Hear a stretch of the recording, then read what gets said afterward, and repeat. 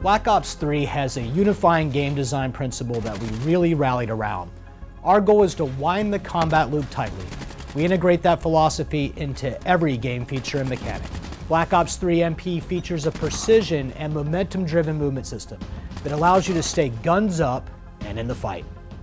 And we want you to get in and stay fighting as much as possible. That starts with unlimited sprint, which allows you to always stay on the go, to rush objectives, maneuver into position, and flank enemies. But it also includes the ability to mantle over obstacles without a break in weapon control or movement.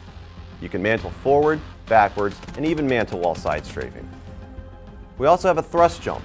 It's an analog system governed by a thrust meter.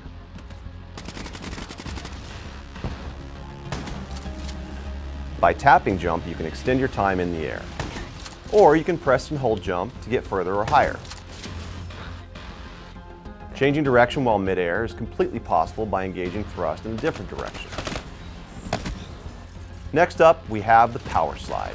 While sprinting, press the crouch button to execute a power slide. And while power sliding, you can aim and shoot in any direction. You can queue up a power slide even while in mid-air, and you can land into a slide while turning and firing. Wall runs are easily initiated by pressing your left thumbstick towards a wall while in the air. To continue your wall run, just keep your thumbstick moving forward in the direction you are running. While wall running, you can do all the things you'd expect to be able to do, hip and ADS fire, and even use equipment. You can chain wall runs together. You can even reverse direction and head back the way you came by turning into the wall to face the other direction and pressing the jump button to thrust back onto the wall. Last but not least, some maps feature water and swimming. You can now swim in any direction with control of movement and weapons while underwater. This opens up new opportunities for new angles of attack and methods of navigating the environment. Your time underwater is limited, but you can quickly thrust jump out to catch your breath. All movements in Black Ops 3 are designed to be chained together so you can have endless momentum while you retain full combat control. Earlier we talked about winding the combat loop, where each movement can be chained with the next, giving you these different choices on how to move about the map and engage your enemies. It's all about risk versus reward.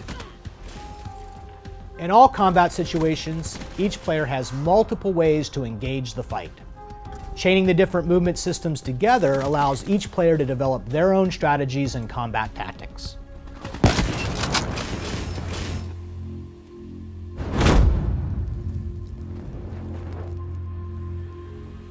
One of the most significant additions to multiplayer this year is the introduction of Specialists. These elite Black Operations soldiers provide custom weaponry and cybernetic enhancements to players on the battlefield. Each Specialist has the option to equip either a special weapon or ability. These are mutually exclusive choices. You must make a tough choice between 9 different Specialists available in MP, 8 of which are playable in the beta. While weapons provide powerful lethal damage, abilities provide targeted tactical advantages, reinforcing the Specialist's unique role in combat and adding that extra layer of depth to playstyles. Once you earn your Specialist weapon or ability through either time or score, press L1 and R1 at the same time to activate it.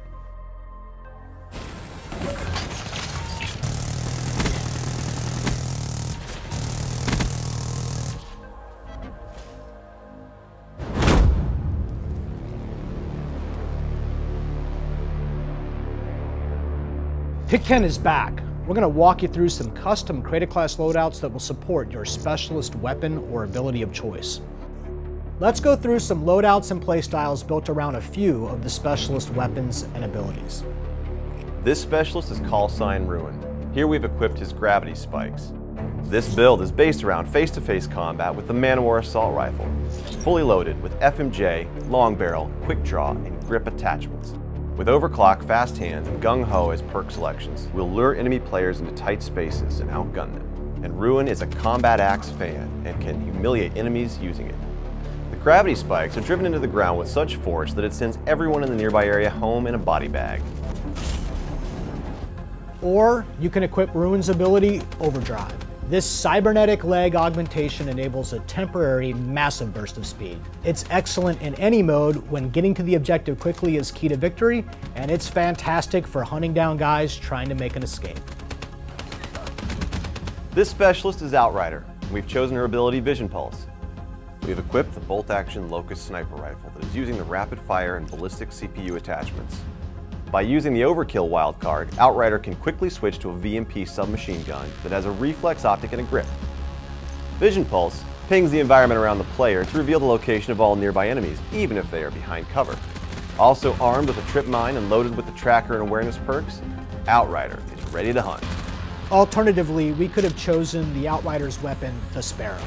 This compound bow fires bolts with increased force the longer the bow is drawn.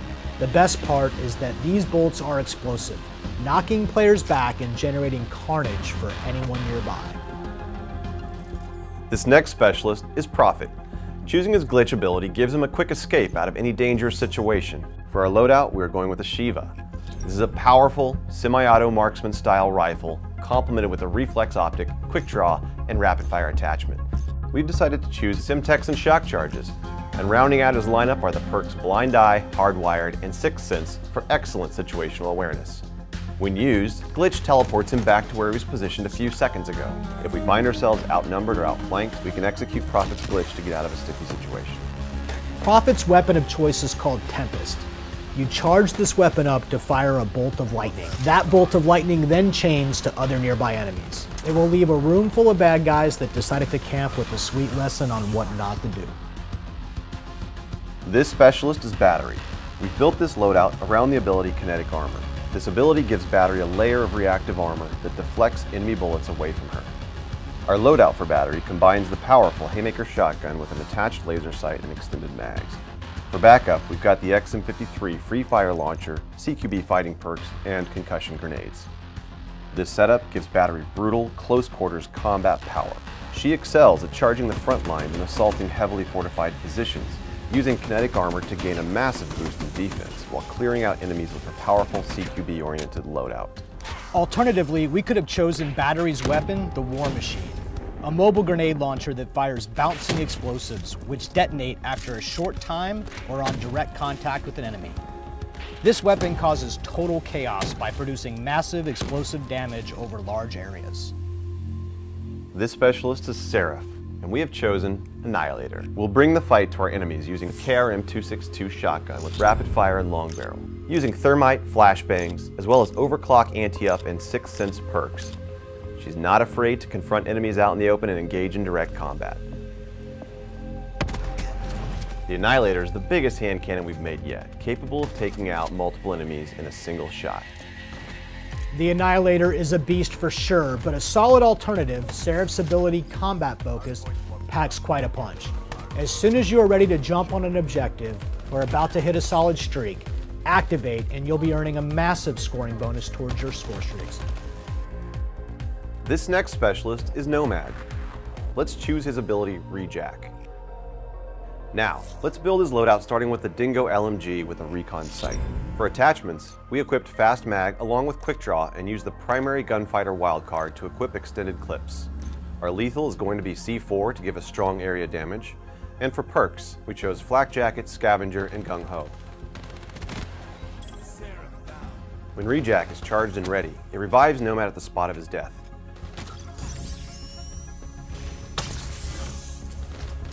The other possibility is to choose Nomad's weapon, the Hive. This deadly trap sends nanobots swarming after any enemy that triggers it. This gives Nomad the potential to hold down key points on the map or to cover his flank.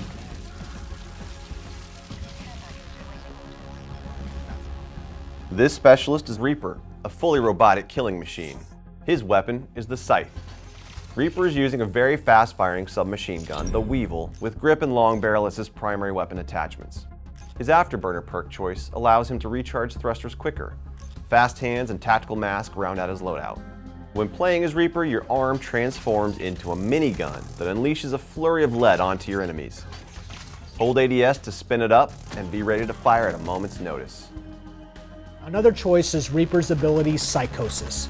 Reaper is able to hack the DNI of opposing enemies, creating exact replicas of himself as decoys.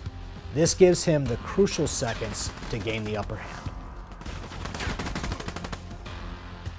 The next specialist is Spectre, and we have chosen the Ripper. Our loadout for Spectre has no primary weapon, instead relying on the RK5 burst fire pistol with an attached reflex sight, suppressor, and high caliber rounds. The equipped perks are built around aggressive movement and staying off the enemy radar. The Ripper is an arm upgrade which equips a lethal melee blade, allowing for extended lunge attacks.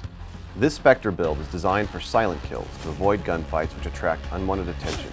Instead, we'll opt for deadly melee strikes with the Ripper active. Spectre's alternative ability is Active Camo. It provides Spectre with invisibility for a short duration. This gives Spectre a great window to gain superior positioning over enemies or cap needed objectives.